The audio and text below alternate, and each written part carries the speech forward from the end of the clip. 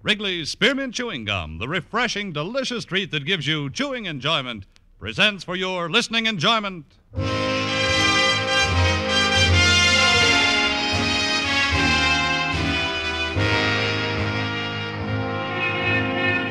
Broadway's my beat, from Times Square to Columbus Circle, the gaudiest, the most violent, the lonesomest mile in the world.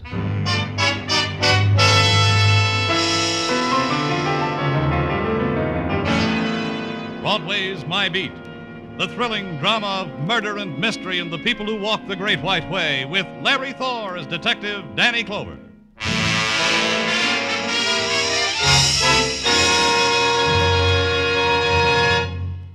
For refreshment while you work, for enjoyment anytime, chew a stick of Wrigley's Spearmint Gum. The delicious, long-lasting, real mint flavor of Wrigley's Spearmint cools your mouth and freshens your taste. The good, smooth chewing helps keep you feeling fresh and alert, adds enjoyment to whatever you're doing. So indoors, outdoors, at work or play, enjoy chewing Wrigley's Spearmint Gum. Wrigley's Spearmint, refreshing, delicious.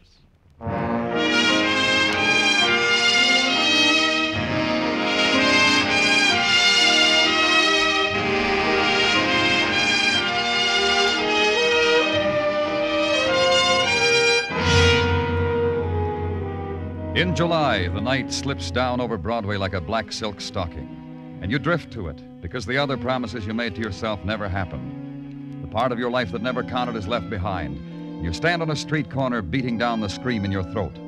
The shadows start at 7 o'clock and deepen into night. You hug it close because it's your chance that something will happen to you outside of the movies. And the tap on the shoulder starts it, or the laughter that floats down to your end of the bar, or a smile, or the man who runs down the hall after you. Danny! Hey, Danny. What's the matter, Sergeant? Glad I nabbed you before you took off for the day. Phone call, Danny, from a hysterical woman. You know, I had a hard time piecing it all. 1647 East 56, Danny, 4th floor apartment. That's where her fiancé lives. The guy's threatening to blow his brains out. Here, the names and such I jotted on this paper. Squad car, Gino. Waiting for you downstairs. Muggavan's with it.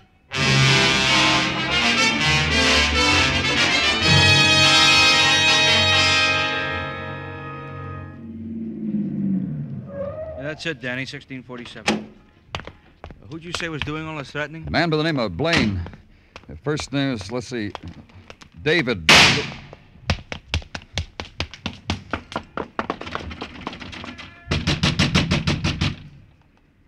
Try the buzzer, Muggavan. Yeah. He did it! Miss Carroll said he was going to do it, and he did. We're from the police. It happened up there on the 4th floor. Mr. Blaine, it happened just now, not more than... Who's that crying? That's her, Miss Carroll. See her? See her? Hugging the banister up on the 3rd floor landing. And that's Mr. Fallon at the rail on the 2nd floor. Let's go, Muggavan.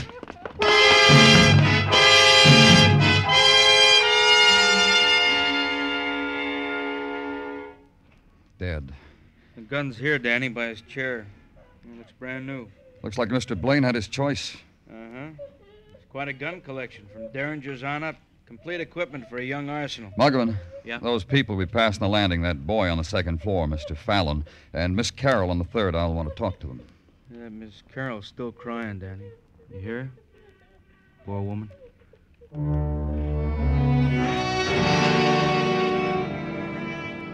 And stand for a moment and consider the virulence of death.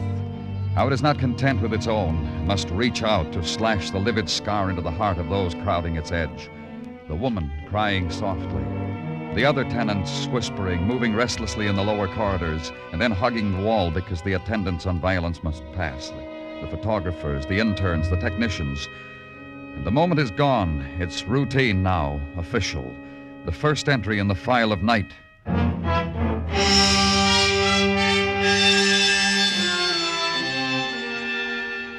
The next morning, gather it into a neat stack on your desk and sit down to it, and be surprised at the opening door and the quick presence of the woman you had marked for later interrogation.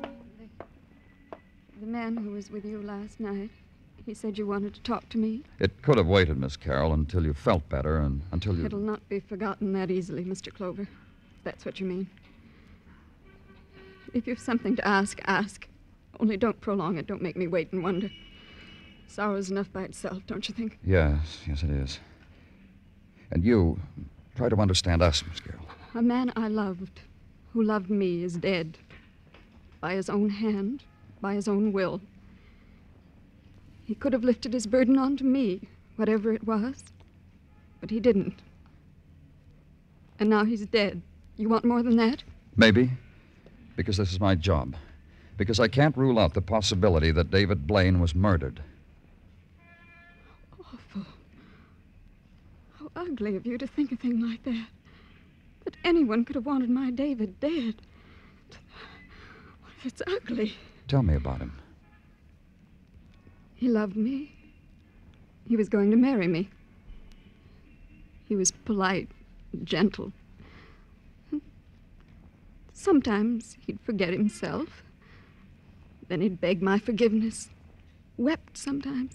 Showered me with gifts, so I'd be quicker to forgive. This watch, he called it an engagement present, but it was really an atonement for... Look at it. See how he loved me? It's a beautiful watch, Miss Carroll. See? Listen to it. It ticks away my life with David, softly, gently. Listen to me, Miss Carroll. Why would David kill himself? You were in love, you were going to be married. Why?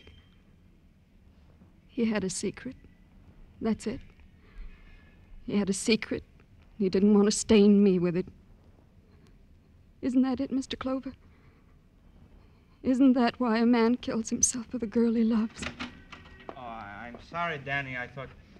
But it's important... It's all right, Dr. Sinsky. You can come in. Well, that'll be all for now, Miss Carroll. Thank you. All? You helped a great deal. Thank you. You have nothing more? Nothing. Not now. Then I'll go. If you should want to talk to me again, I promise I'll be... Goodbye.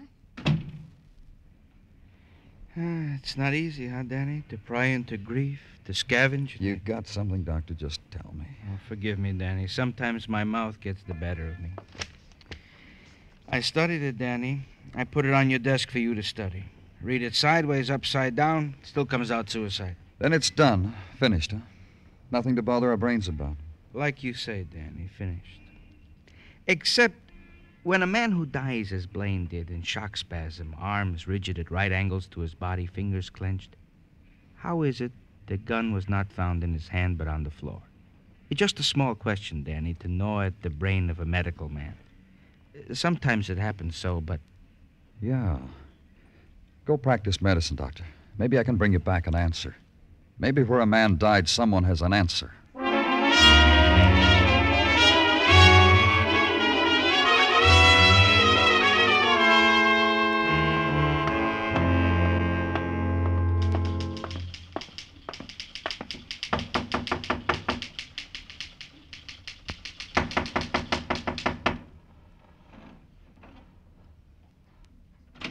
I'm busy right now. Your name, Richard Fallon? I'm from the police. I guess that gives you a right. Come on in. You want to sit? Over there. Move those papers off the couch. Just put them on the floor. You a writer, Fallon? You interested or curious? What do you write about? About your city? About how it's not like my part of the country? About your many-faceted city? About your stinking city? Your people? Your small people, your hurry-up people, your no-place-to-go people. The no-tears city, the rat-hole city. That's what I write about. Any material up on the 4th floor? I figured that'd be your gambit. Nothing. Your city caught up with a man and he shot himself before it drowned him. I'll think about the man and smile and wish him well. Know anything about him? His name was David Blaine. He walked arm in arm with a 3rd-floor woman, Miss Carroll. Last night I heard a shot. I ran out into the hall. Mrs. Galvin downstairs ran out into the hall. Miss Carroll upstairs ran out into the hall. We looked up the stairwell to the 4th floor from where the shot came. David Blaine was dead. I know that about him. What else? Nothing. Sit there if you want, but don't stare at the back of my neck when I write. It makes me self-conscious.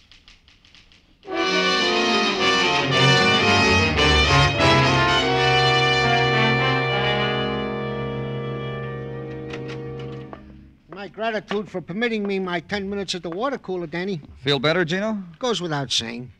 And now to the toils of the day. It comes to that part of the rundown in which I proffer you your daily piece of resistance in two parts. To wit, gun found at side of deceased David Blaine is indeed gun with which deceased did do himself in. Now, Gino, that hasn't been... Patience, Danny. Part 2 will settle the question itching in your brain of suicide versus murder. Scratch it for me, Gino. Delighted. Part 2 of report from technical states. Impossible for any tenant to have shot said deceased, made an escape down the fire escape, arrived in the hallways in time to look up and yell, "Man dead on the 4th floor," in your presence. Add to this the double whammy I have held out on you. Give it to me, Tartaglia. Piques you, huh, Danny? The lakeman assigned to such duty have come up with that David Blaine did indeed lose upwards to 50 grand by sour bets in the stock market. This in the period of the last month. 50 grand in 30 days. For this, guys killed themselves, Danny. For a lot less sometimes. Yeah. All right, Gino, close the file on Blaine. There's nothing more to... Danny Clover speaking.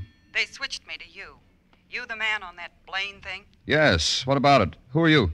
Blanche Hemby, mister. 1834 East 59, room 11. You said Blaine. What have you got? What have I got? I got he was murdered, mister.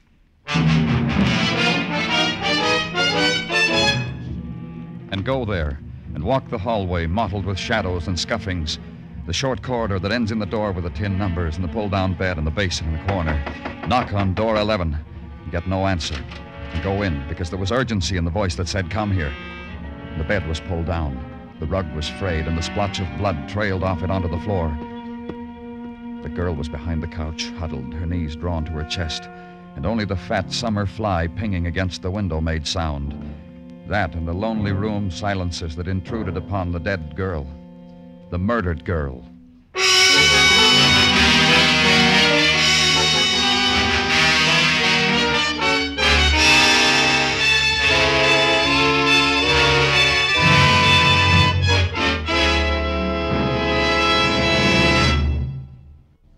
For refreshment while you work, for enjoyment anytime, chew a stick of Wrigley's Spearmint Gum. When your mouth feels dry, when you're warm or tired, Wrigley's Spearmint is really refreshing. The lively, full-bodied, real mint flavor cools your mouth, moistens your throat, freshens your taste. And the chewing itself gives you a little lift, helps you feel your best and do your best. So for chewing enjoyment plus pleasant refreshment, chew delicious Wrigley's Spearmint Gum. We now continue with Broadway's My Beat, written by Morton Fine and David Friedkin and starring Larry Thor as Detective Danny Clover.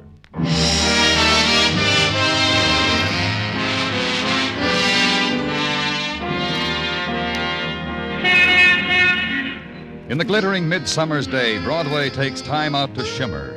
The chrome is polished high, the better to reflect the passage of women who lean for a moment against the summer's heat and then walk slowly on.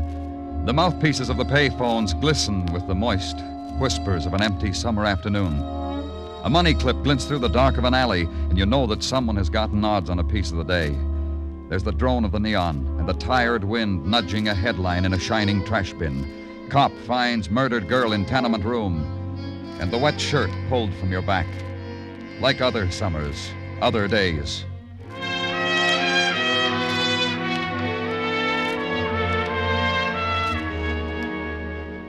Where I was, in the corridor between my office and the show-up room, that had happened before, too. Only the names of the dead were different. Blanche Hemby. I got the rundown on her you wanted, Danny. What'd you get, Muggerman? Oh, I'll have to slice it off fast, Danny. I'm due at the show-up. A woman there, a Mrs. Westfall, real eager to identify a prowler she dreamed last night. I'll walk you down. This girl, Blanche Hemby, frequent visitor. Hmm? Got her name on her guest book maybe 5 times. For what? Oh, nothing sensational. Brawl over a hairdo with another dame in a bar. Phonograph screaming. Her screaming, disturbing the neighbors. Beat a guy's head open with a bottle because he called her a gimme-gimme girl. Things like that. Any tie-up with David Blaine? I noticed around the bars where she had the trouble. The tenement where she lived, the place she was working at 2 weeks ago. They fired her? No, she gave notice, Danny, 2 weeks ago. Said she was sick and tired working for nickel tips behind the hamburger counter. She had better, she told him, a lot better. Bit a hole in her time card, threw it on the griddle, walked out. Work anywhere else? See anyone else? No, I checked that, too. Blanche slept away the days in her room. 3 times a day she got up to phone for beer, once a day for sandwiches. Here I am. I'll check with you later, Danny. Yeah. How do I know where I got it? Why don't you leave me alone? Muggavan. Stop making a show. That kid up there. What about him, Danny? Some punk, probably. That's the boy who was the tenant on the second floor where Blaine was murdered. Get him, Muggavan. Bring him up to my office. Sure, Danny, right away.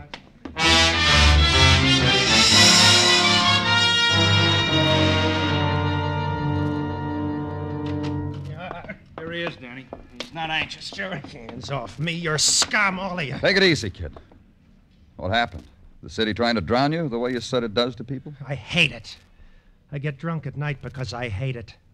That way I see it for what it is. And you can't stand that when someone like me sees you for what you are. You hate me.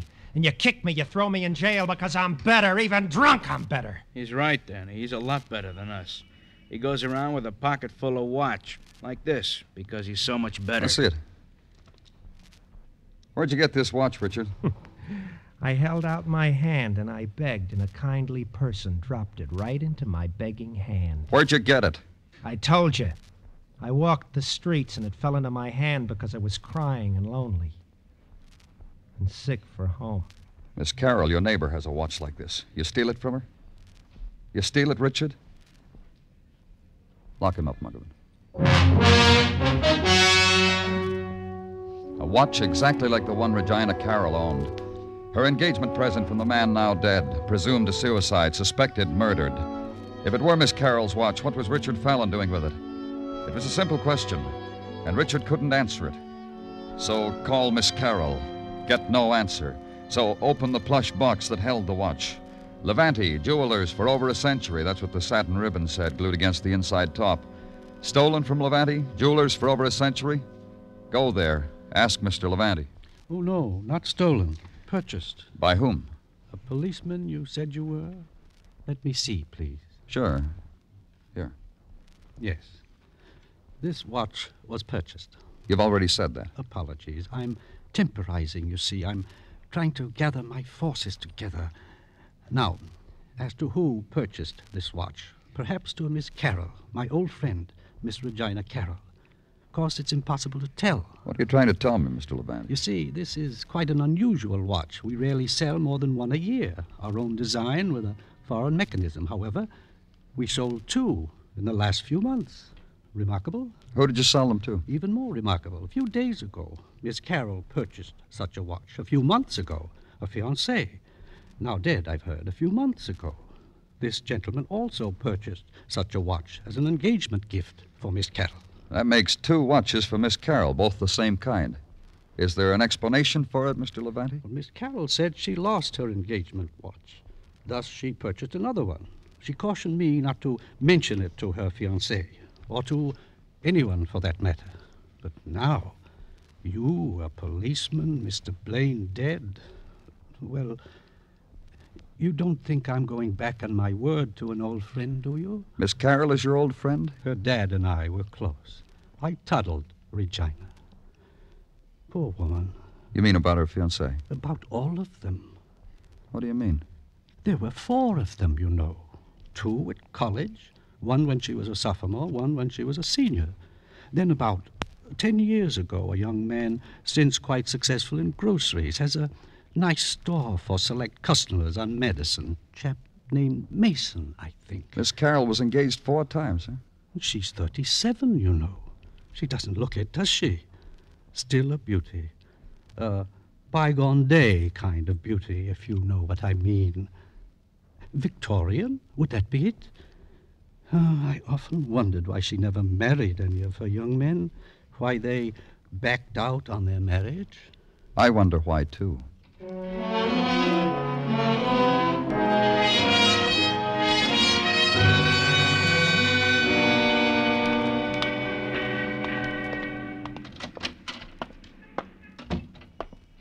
You need some help, sir?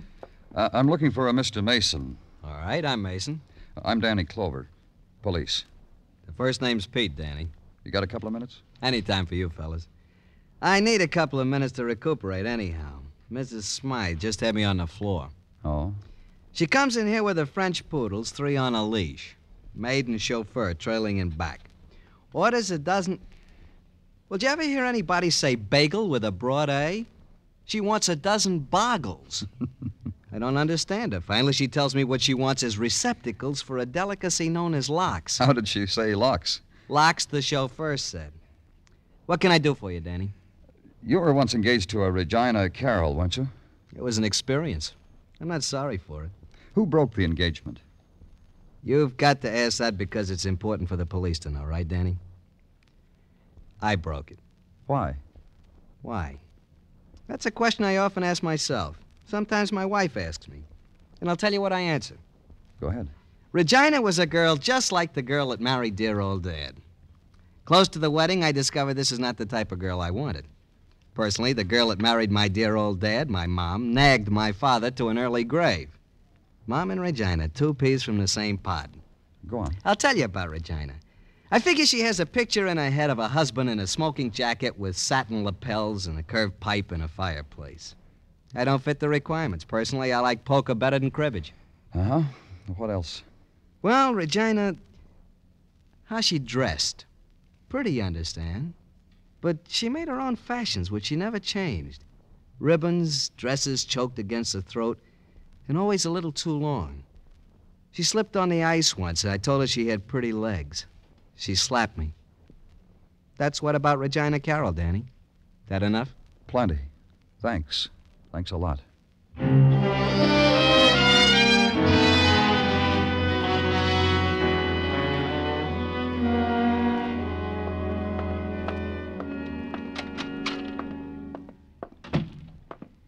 Gordon? Danny Clover. I couldn't be more charmed if I tried. A quiet evening in Technical, huh, Gordon? It was. Now the place screeches at me. Did you do that, Danny, just by walking in here? You mix yourself bitter pills in those test tubes? I don't have to. I have company. No offense. The gun that killed David Blaine. Get it out. Go over it again. I've already examined it thoroughly. My report was placed on your desk. Get it out. Well, I can recall it to you if memory fails you. .32 caliber Smith & Wesson, fired once. Get it. Examine it. All right, Danny. See? I'm examining. It's still as it was when Blaine held it close to it. The barrel. Put it on a slide. Hold it up to the light, whatever you have to do. If you ask, Danny. I'll do better. Perhaps this will amuse you. The spectromicrograph enlarges 45 times. And there. Have a look, Danny? You look. All right, Danny, all right. Wow. What? These infinitesimal scratch marks on the barrel. Fascinating. And a new quirk. It didn't register on me before. I checked the rifling in the barrel against the slug, which we call standard operating procedure. I didn't think of looking at the outside of the barrel. Why should I with a suicide? I guess I should have, huh? And what would you have found out, Gordon? That the man killed himself with a silencer on his weapon. Now, that's what I call taking quiet pleas a shade too far, huh, Danny?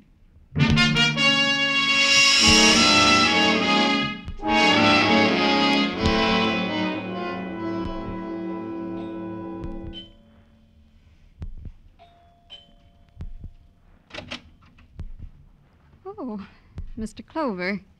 I knew you'd come back. Knew there'd be more things you'd want to know about David. Did you come in? Thanks. You may sit down, that chair. No, thanks. What makes you think I wanted to find out any more about David? I assumed it. Suicide. Files to complete. I realize it's my duty to be cooperative. Miss Carroll... I can tell you so much about him. He was generous. He was a gentleman. Rare thing to find nowadays. He was murdered. You suggested that before, Mr. Clover. I didn't believe it then. I don't believe it now. Murdered. He was dead minutes before we got to him. That's stupid. Listen to me, Miss Carroll. Stupid because I heard the shot.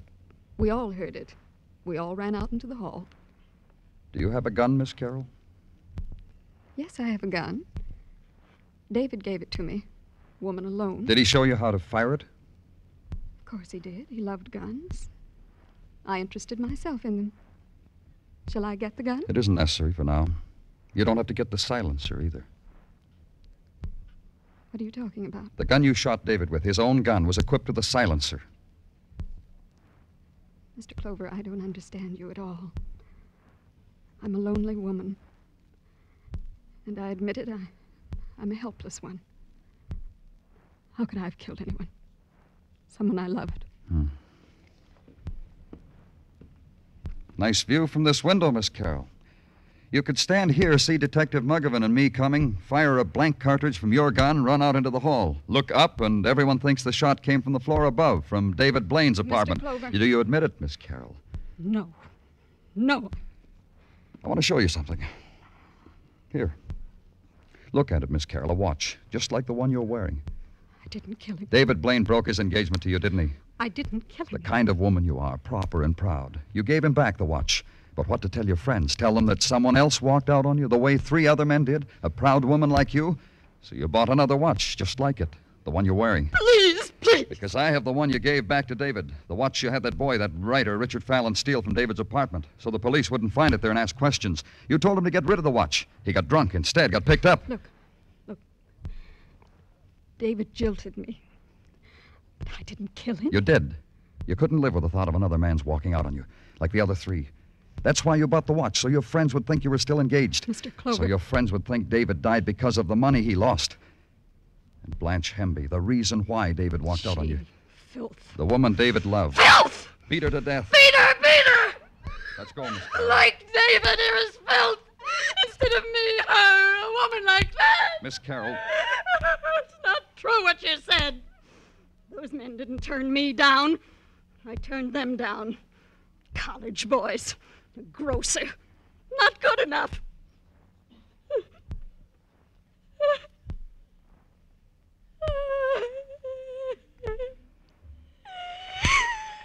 It isn't true.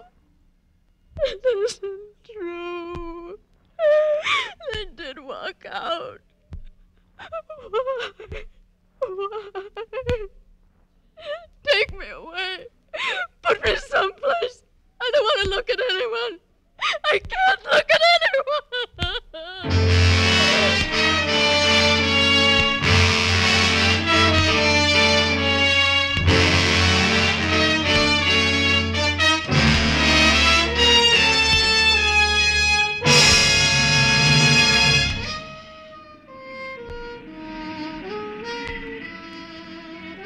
Broadway's deserted now. Maybe it's the heat. Maybe it's just that people get tired and want to go home because Broadway threw sand in their eyes. Maybe you found what you were looking for and couldn't stare it in the face because it's a street that'll give you anything you want, any way you want it. It's Broadway, the gaudiest, the most violent, the lonesomest mile in the world. Broadway, my beat.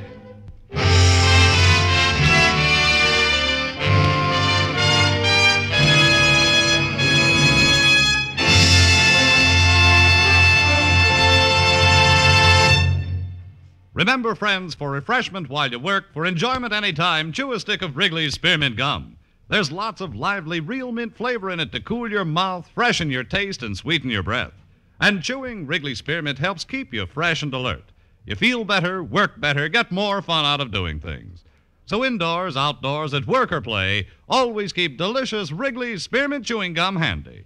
For refreshment while you work, for chewing anytime, chew a stick of Wrigley's Spearmint Gum. The makers of Wrigley's Spearmint Chewing Gum hope you've enjoyed tonight's story and that you're enjoying Wrigley's Spearmint Gum every day. We invite you to join us next week at this time when Detective Danny Clover returns again with Broadway's My Beat. Broadway's My Beat, brought to you by Wrigley's Spearmint Gum, is produced and directed by Elliott Lewis with music composed and conducted by Alexander Courage. The program is written by Morton Fine and David Friedkin and stars Larry Thor as Detective Danny Clover, with Charles Calvert as Tartaglia and Jack Prussian as Muggavan. This is CBS, the Columbia Broadcasting System.